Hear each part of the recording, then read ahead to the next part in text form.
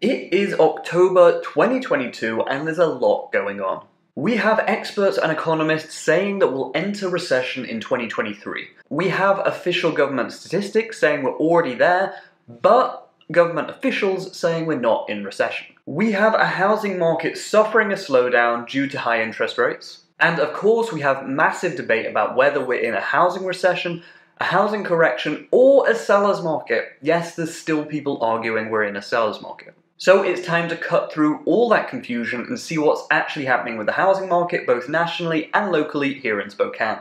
My name is Phil Wells. I'm a real estate agent that likes to keep up to date with the market, and I want you to be as informed as possible too. In this video we'll look at national pending home sales, we'll look at mortgage rates, mortgage application rates, and the Spokane market itself. We'll then move on to look at some macroeconomic and housing related news that stood out to me this month before trying to piece it all together at the end and see if we can make sense of the market as we see it right now in October 2022. So let's get into it. Looking first at national pending home sales for existing homes. Just a note on all the figures throughout this entire video. They are the latest figures that I could find, but there is often a lag when it comes to reporting data, particularly at the national level. So, for example, these pending home sales that we're going to be looking at are from August. We look at pending home sales rather than closed sales because it takes a while, usually about 30 to 45 days, to close a transaction. So closed sales in August would represent activity back from June, July time, whereas pending home sales in August give us the most up-to-date impression of what the market's doing. Contract signings were down only 2% month on month in August 2022. Year over year contract signings declined 24.2%, which represents 15 consecutive months of year over year sales declines. Where I am in the western region, sales increased 1.4% month on month, and they declined 31.3% from the prior year. Those are massive year over year declines.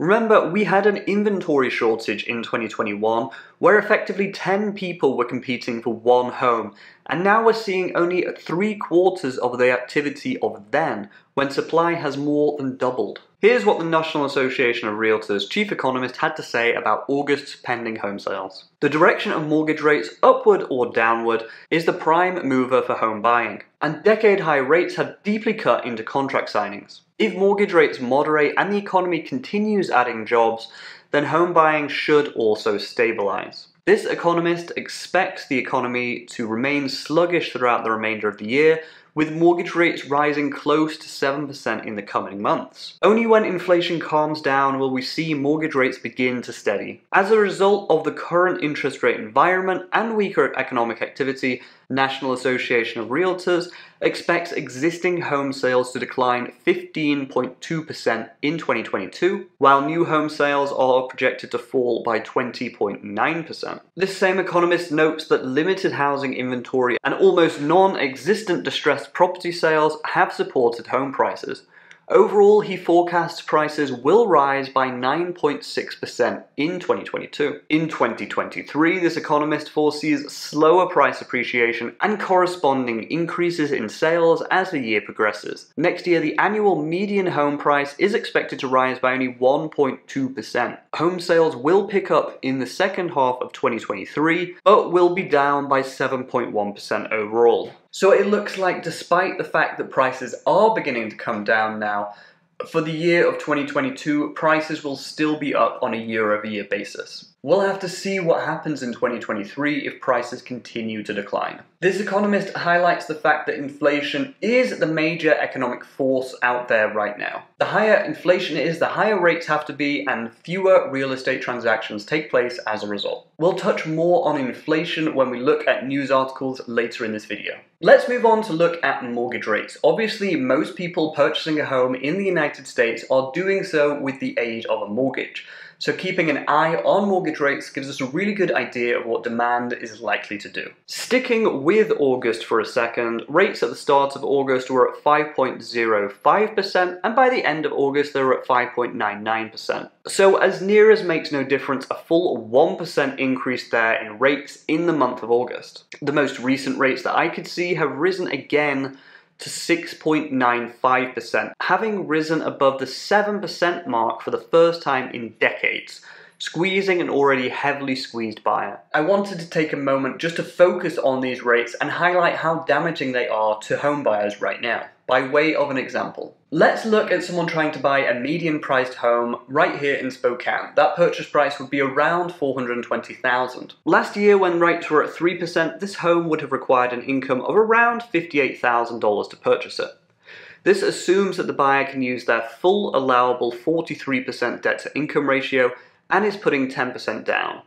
When rates raised to 5%, that same buyer required an income of nearly $70,000 to purchase that same home. Now rates are close to 7%, a buyer will likely require an income of around $85,000 to purchase that same home. That's a nearly 50% increase in the income required to purchase a median-priced property in the space of only a few months. Now, I wanted to point out that I'm not a lender, and I'm sure there's more nuance that went into that calculation than I included, but I think it illustrates the point just fine. Now, there is a counter-argument to this, of course. For example, the amount you'll pay in extra interest before you can refinance will likely be less than the amount you would have had to bid over ask when the market was much more competitive. But the counter-argument to that counter-argument is that ultimately you'll end up with less home as a result, and may have to end up moving sooner than expected in order to get the home that you truly want. Now I wanted to take a look at mortgage application rates. This is a huge leading indicator for the overall housing market because it doesn't matter if rates are at 0% or 10%, what matters is how many people are applying for loans. Here's what the Mortgage Bankers Association had to say about mortgage applications in their most recent survey for the week ending October 5th. Mortgage applications decreased 14.2% from 1 week earlier.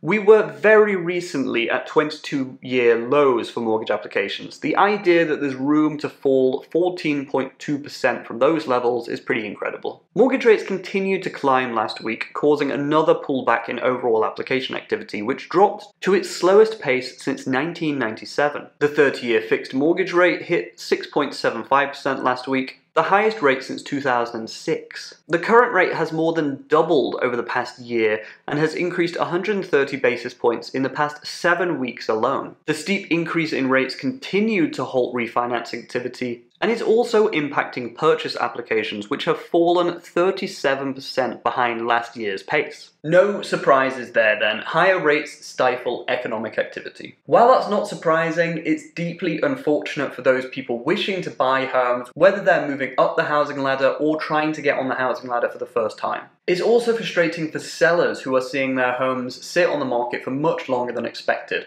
when their friends were able to sell their homes in the first weekend that they listed only a few months ago. Looking now at my local market, Spokane. Now, I had to record this video before the market snapshot came out. I like to use the market snapshot because it's comparing apples to apples. I've been using the market snapshot for the last few years now. I was able to peek at some statistics and see that median home prices were around the 409 mark. But I don't have the full figures to compare in this video. What I expect to see in the Spokane market, though, is year-over-year sales declines, median home prices down slightly, and inventory up. I will be really interested to see whether new listings increase or decline. I have a feeling that sellers are going to start to pull back and wait until next spring, when hopefully rates have come back down and there's more buyers out there. I'll come back and leave a link to the market snapshot in the description to this video so you can see it for yourself. Now I wanted to take a look at a few news articles that stood out to me this month. Firstly, I wanted to focus in on the issue of inflation versus the Fed, and also bring in some news from the UK, which might suggest where the Fed is likely to head next. So the current inflation rate is currently 8.3%, with the last month reporting being August. And inflation rates are down from their highs in June. If we see the inflation rate continue to fall when September's figures are released on October 13th, then I will feel somewhat convinced that inflation is beginning to come down overall. And while it's got a long way to go before it meets the Fed's target of only 2% inflation, it may send a positive message to the overall market that further interest rate increases are unnecessary. The Fed funds rate has risen to 3.25% in the past month, and the Fed has warned of continued rate increases all the way up to 4.6% by 2023. This is of course sending a clear message that inflation is the Fed's top priority no matter the cost. Indeed, when asked about the housing market and the need for the housing market to cool, Powell stated, "So we probably in the housing market have to go through a correction." So strong words there from Fed Chairman Jerome Powell, who is willing to wipe out billions of dollars worth of home equity to combat inflation, it seems. But there is another side to all this tough talk coming from the Fed. We are in recession, and we have been since the start of 2022. So at the same time we have inflation going on, we have an economic downturn going on. To combat inflation, the typical playbook states that we need high interest rates and a tightening of the money supply. And to combat recession, we need low interest rates and a loosening of the money supply. The Fed can't do both. So, can we time it perfectly so inflation comes down just in time that the Fed can lower rates and combat recession? Or are we going to see the Fed switch focus, accept inflation as it combats the greater moral evil of an overall economic downturn? The reason I bring up this point is this is exactly the scenario that just played out with the Bank of England in the UK. In the UK, inflation is around 10%. And up until very recently, the Bank of England has been singing from the exact same hymn sheet as the Federal Reserve, stating that inflation is the biggest thing that they need to combat. That was until the pound dropped significantly recently to near parity with the dollar, and the Bank of England decided to launch a round of quantitative easing to strengthen the pound. Some critics argue that the UK lost its nerve in the battle with inflation. Will the Fed eventually lose its nerve? How far do we have to descend into this recession before the Fed has to accept inflation and recognize that the economic downturn is the greater of the two moral evils? For what it's worth, I think the Fed is actually pursuing the right policy right now, although in my opinion they should have raised rates much sooner instead of calling inflation transitory and crossing their fingers and hoping that it went away. Moving on to look at property values. As always, the housing market boils down to supply and demand. While yes, there might be multiple complex factors that weigh on each side of that equation, ultimately it is just supply and demand. So if demand is down, prices will fall, and that's exactly what's happening right now with these high interest rates. This article from Fox Business reports on figures from mortgage analytics firm Black Knight. Median home prices fell 0.98% in August from a month earlier, following a 1.05% drop in July. Together they represent 2 straight months of significant pullback after more than 2 years of record-breaking growth. So you could argue that no one is winning in this market. But as always, the one group that is winning in this market are the people buying in cash. If you're a cash buyer right now, you'll likely get a property for below list price and with next to no competition. I've been working with a few cash buyers in the past few months, and all those transactions have been at a discount to list price. As always, cash is king. Next, I wanted to discuss the housing shortage. While yes, we have no buyers wanting to buy homes, we did previously have an inventory shortage, which many people point to as the reason that home prices grew so much. Apparently, across the country there are 16 million vacant homes. Now, depending on which article you read, the US is short 1 to 5 million homes. So that seems like an easy fix to me. Of course, I know there are nuances in every single case. There are countless reasons someone might keep a home vacant. It might be a second home, they might have just inherited it. There might be complex issues relating to taxes, title, or litigation that are in the process of being worked out. But reading this article gave me hope that maybe, just maybe, we could see a housing market in the next couple of years where inventory matches demand, rates normalize, and people can do normal things like move up the housing ladder or get on the housing ladder without incurring immense stress and expense at the same time. So to that end, if you own a vacant property in the Spokane area, please feel free to reach out to me to discuss an exit plan. I dealt with plenty of complicated cases in the past. Everything from missing lien holders to errors in recording decades ago. I have great contacts with real estate attorneys and title officers that can help. Lastly, I wanted to bring you some Spokane-specific news. The big brains at City Hall have shut down building in Laytar Valley for 6 months until such time as they can ensure new development plans pays a proportionate share of costs incurred from the resulting infrastructure needs. This cart before the horse approach to public policy comes at a time when Spokane is short of homes and builder sentiment is low. This hardly sends the right message that Spokane is open for business and is committed to growth. I'll leave a link to this article in the description to this video so you can see which city representatives are involved in this decision. Now let's try and piece all this information together and see if we can summarize the market as we see it right now in October 2022. The big news is, of course, that interest rates are at their highest level for decades, having peaked above the 7% mark.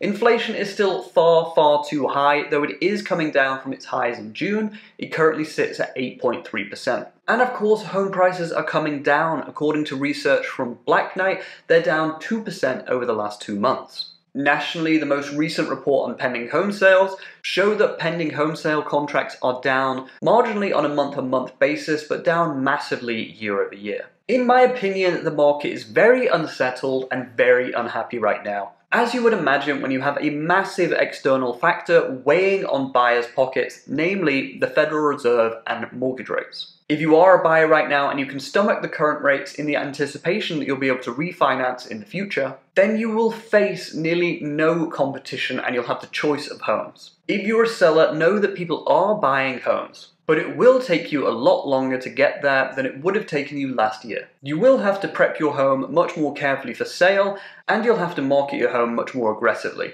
You may also have to come up with an aggressive strategy that includes some price drops in order to sell your home. That's it for this video. I hope you gained from the video. If you did, please like and subscribe. That really does help me out. If you're looking at buying and selling in the Spokane area, please reach out to me. Give me a call, shoot me a text, or send me an email, and I'd be honored to work with you. Until the next video, my name is Phil Wells, and thank you for watching.